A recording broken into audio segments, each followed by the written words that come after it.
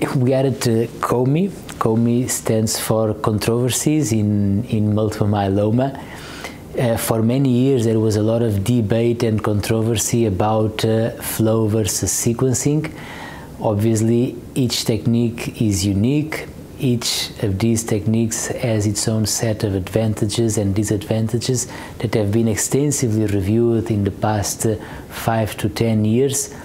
My take is that as long as you have the possibility to perform flow using the EuroFlow standard operating protocols, or the possibility of performing NGS using the clonoSEQ platform, then it doesn't matter.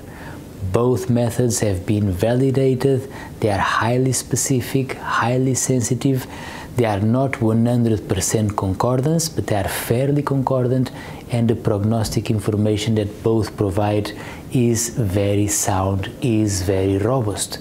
So providing that you are selecting in between one or the other, in my opinion, it doesn't matter, and the selection will be made obviously according to the resources available in the hospital, as well as the samples that are also available, because for sequencing you do require the baseline sample prior treatment.